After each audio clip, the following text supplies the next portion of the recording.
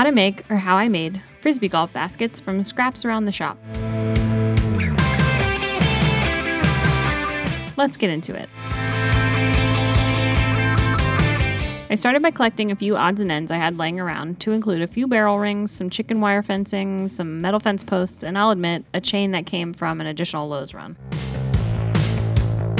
Then, using some scrap 1/4-inch ply, I set up a kind of template to outline the placement of the chains, as well as to serve as a cut template for the fencing later. I wanted 12 spots for the chains.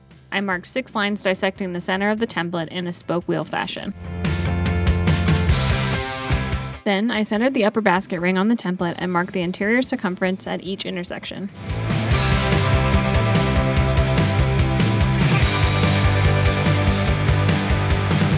After that, I drilled a small hole at each marking.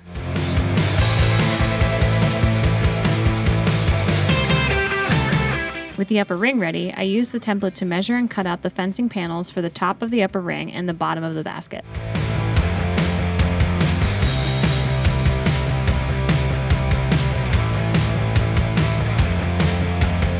Then, I cut a long 11-inch wide length of fencing that would serve as the sides of the basket.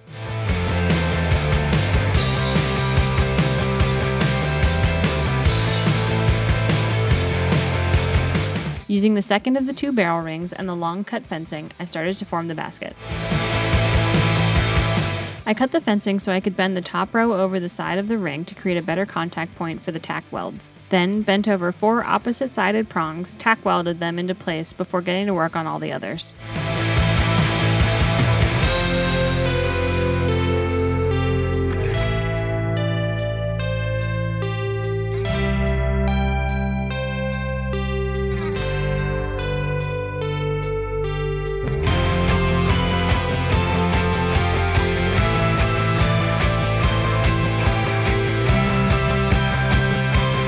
I tack welded them on both the outer and inner circumference.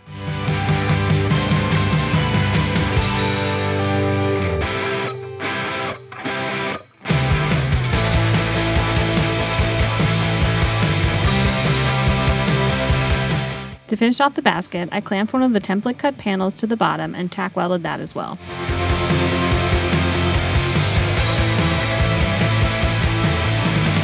Then, used an angle grinder and a cutting disc to remove the overhung chicken wire.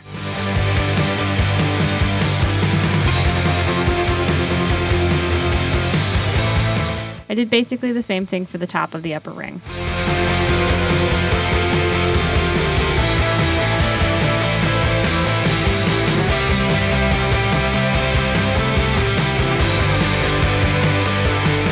With that in good enough shape, I got to prepping the spot on the fence post on which the basket would be anchored. I measured 30 inches from the top of the fence post, ground away the paint and grime at what would be the connection point,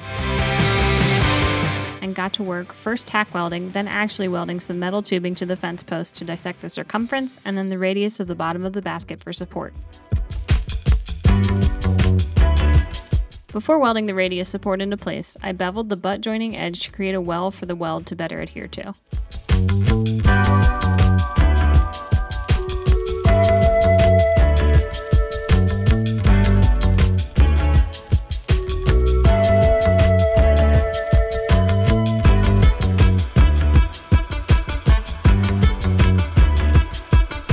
With that in place, I cut a large enough recess into the bottom of the grating and then slid the basket onto its mount.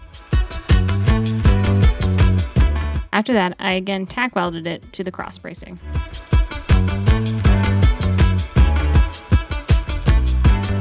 I went through a very similar process to attach the top to the fence post as well.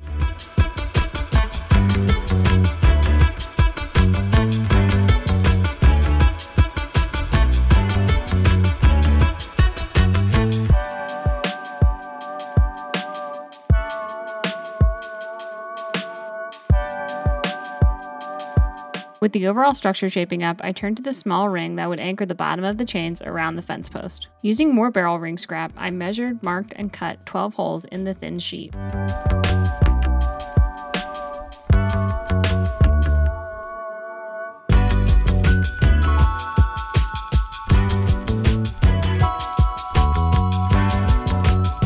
Then clamped it in a circle around the fence post and welded it closed.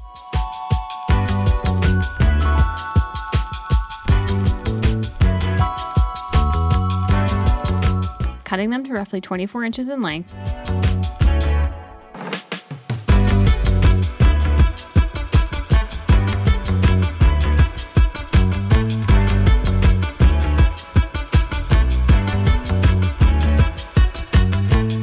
I set about hanging the chains by looping them through both the holes in the top ring and the small ring.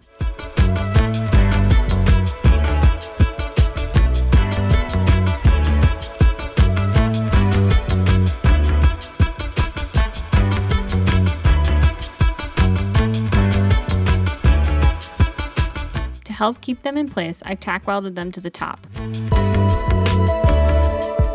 With that, the basket was basically Frisbee ready. Mr. HWD jumped in, barefoot and all, and quickly augured a hole for the fence post. For now, we're testing out the placement for each basket. Once we hammer out the final course, we'll look to using some quick-set concrete to sure up their placement.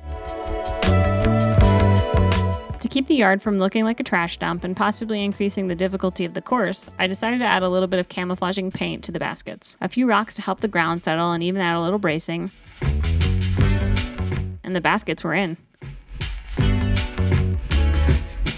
The last thing to do was put together these very rough starting markers. Again, these are set up to be a little more temporary than permanent as we finalize the course. I used some treated 2x4s, pre-drilled some spots for anchoring screws, and drew on the marker numbers before using a Dremel to carve them into a recess. Then, a little more camo paint was added before I used some pigmented super glue and accelerator to finalize the numbers. I added the screws,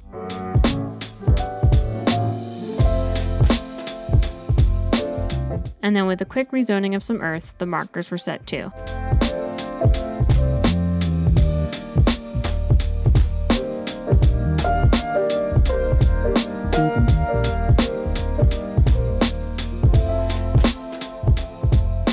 And that's a wrap. All in all, the course will have 3 baskets with 2 launch points each, one for the way out and one for the way back. Because, you know, why not?